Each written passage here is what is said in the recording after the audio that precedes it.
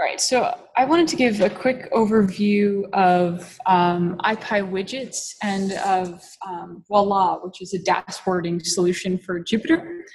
So a few of us, myself and a few others here, were at the dashboarding workshop last week in Paris. So there's sort of three main dashboarding solutions right now in the Jupyter ecosystem. There is Dash, which is closely connected with the Plotly development. There's Panel, which is connected quite closely with Bouquet and that ecosystem of tools. And then there's Voila, which integrates really nicely with the Jupyter ecosystem. And I would say is probably the most general of the three at the moment. But before we get there, I want to just give a quick overview of IPy widgets in case you're not familiar. If you are, then hopefully I'll show you an interesting example of a science use case of IPy widgets. So what IPy widgets do is let you basically connect JavaScript widgets to your code. So here I've got a simple example where we're just going to plot a sine curve. And so see if we plot a sine curve with frequency of 1, you get 1 cycle over this range that I'm showing you. But now perhaps we want to actually just have a look and see what happens if you change the frequency. So here I'm using the interact function. And we're just going to provide it a function and then a value. And so in this case, the value that I'm providing for f, which is the frequency, is an int. And so I get out an int slider. So interact basically looks and says, this thing's an integer. Let's give you integer values for that. If I instead made this a float, then we get out a float slider. So it's doing that type inference for you, which is quite nice. So this is a simple little example. Maybe we want to do something a little more and explore perhaps the connection with the sine curve to the unit circle. And so this starts getting into, if you're explaining complex numbers and things like that, what's going on. So I wrote another little function where we're just going to plot now the unit circle with the sine wave. And so now we've got two sliders, because I've provided it two different inputs. We can change the frequency, and then we can actually look and go and see, basically, if we're mapping a point on the curve, on the sine curve, where it actually falls on the unit circle. So you can see, like, pretty quickly, you can start actually building up some reasonably complex visualizations.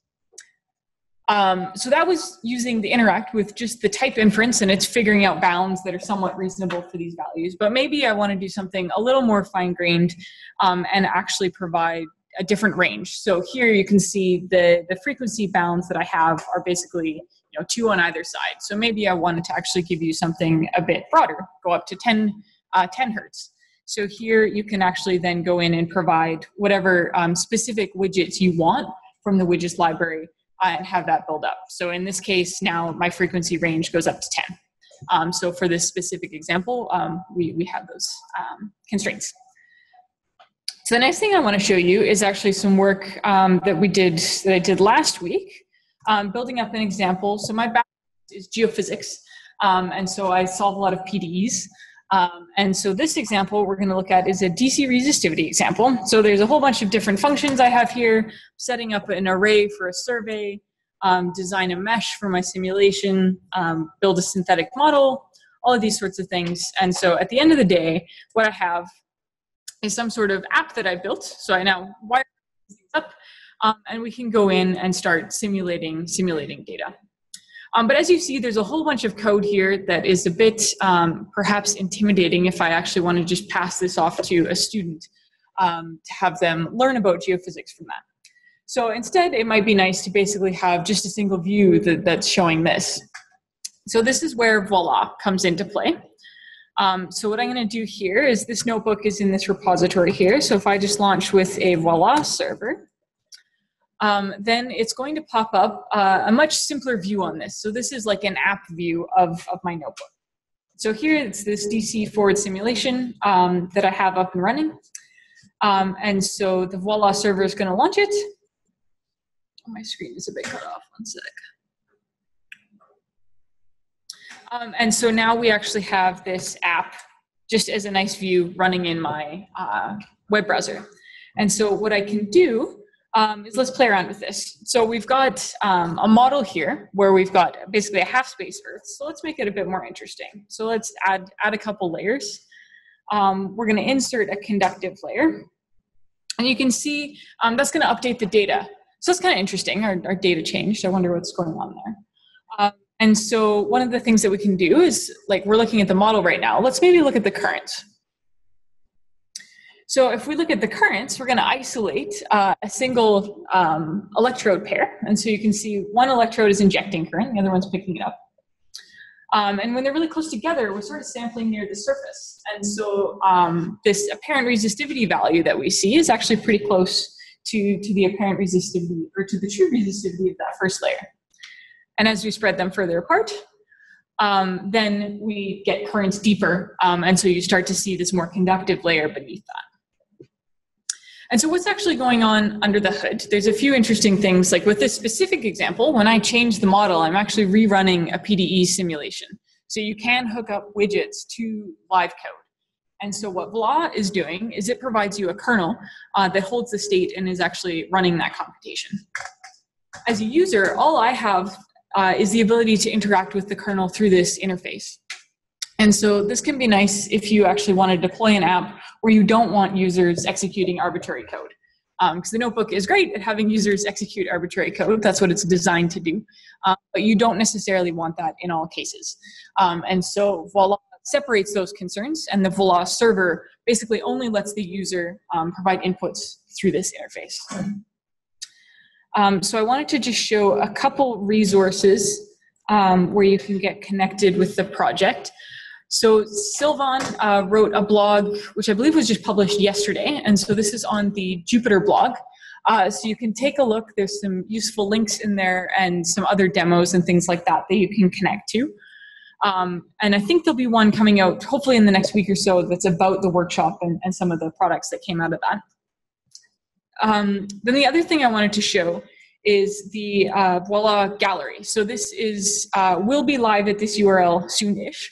And so this is a handful of different examples that have been put together from last week and assembled online.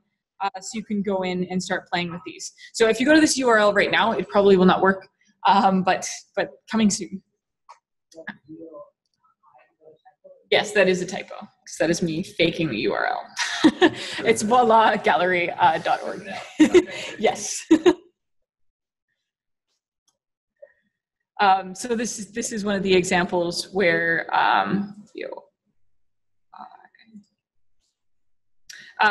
where you can go in and see country indicator data for different sectors and things like that. So this is again a matplotlib example, but there's others that'll be plugged in that use different plotting, interactive plotting engines and things like that as well. Yeah, so with whatever minutes I have left, feel free to ask questions. Go ahead. Oh, what kernels do you support? This is connected to basically anything that Jupyter's connected to. So you should be able to, I know that Sylvan's launched C++ examples. So it should work out of the box with. Seems like every kernel. Dropped in for Shiny. R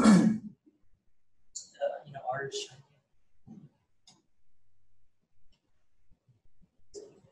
Slightly different, actually. When you run the notebook via Voila, are you executing all the cells that come before and after? Like, what's happening with the rest of the cells that are not being displayed in the dashboard? So it does run the notebook. So it runs the whole notebook, and then it runs it once. So that's why it sort of took a minute when I first launched it. It runs the whole thing, and then exactly. Well, and because the only output cell that I had in that notebook was the last one. Now, there are tools, so you can adjust what's shown through templates. So if, for example, I wanted to look at a whole bunch of intermediate steps, but only show the user the app at the end, you can take care of that through a template. No, it'll show all the outputs. Okay, so just all the outputs. Yeah. So I think this is like basically what you already said, so it's probably a stupid question. So it's not correct to think of this as sort of thing that just strips out everything besides the outputs, or I mean, because that was like sort of like the middle model I had, like examples like, oh, there's this output cell that has this JavaScript widget, but then like the server just stripped everything out from the notebook besides that. There's more going on. That's not a bad mental model. So it basically, I mean, to get this view, it did strip out, it used NB-convert to strip out the code. You can keep the code in there. So that's one piece, that's how you get the view. But the kernel itself is also different. Or like the server, sorry, the Voila server is different. It's not gonna let the user send arbitrary code to it unless you explicitly put in a box that says enter code here. So there's two different pieces. The view is different and then the server is different. Voila server, so like you can have a drop-in spawner. That is beyond the depth of my knowledge. Ports and things like that. I don't know if anybody else is that. So basically, can you drop in a Voila server in the same configuration that you might pass command line arguments to a Jupyter server?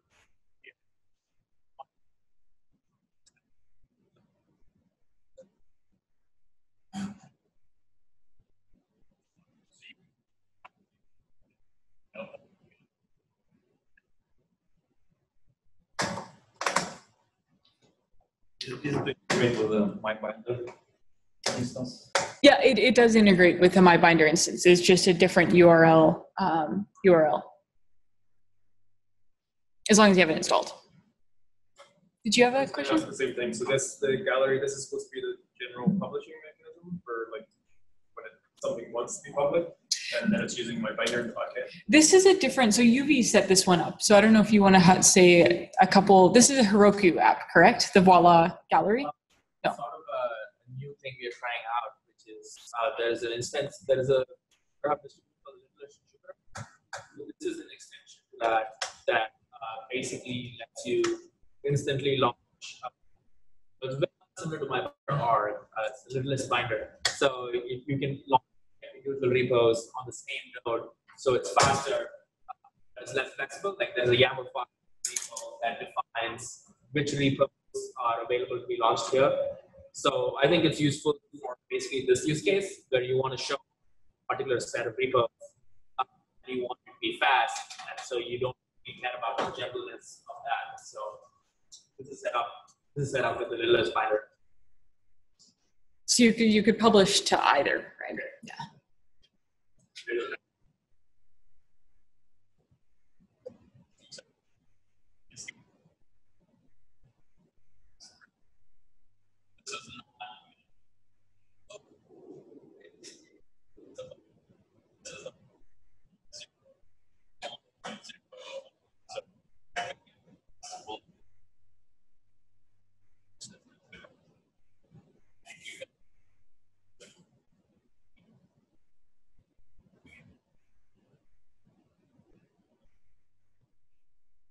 Just so that before, oh, great, this is awesome. So are there to have a persistent kernel? We're making them right now. It's great. Great. Photographs welcome. Nobody's gonna ask me. No, it's more for students. Yes. Just one short question. If we still want to show some pieces of the code to the users, is it possible to do? Yeah. Yeah. So right now, the default when you run Voila, there's a flag that goes in called strip source. And so that's set to true, and you can just set it to false. So is it true for all the cells or just some specific cells we are interested in? You can do that through a template. So if there's like a handful that you want, Paul's laughing because that was Martin's response last week. Is everything you want to do with Voila apparently can be solved through a template. But what you could do is basically tag metadata on like cell metadata. Basically say I want to show these handful, and then use a template to show just specifically those.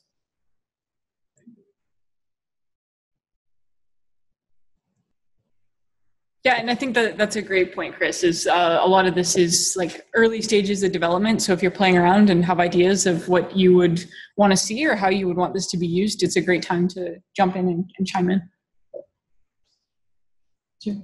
So this is intended to be like public, multi-user, not single-user like a Jupyter server? It would depend on the setup. Right now, like as Paul was saying, anytime you launch this, like a new kernel is spun up and run top to bottom. And so you could set up something like a binder to be multi-user, or like support the multi-user use case better. Well, I guess, does it strip out all of the Jupyter server, like token off and all that other business? Does it function? Like, we're running outside of any hub, outside of any binder.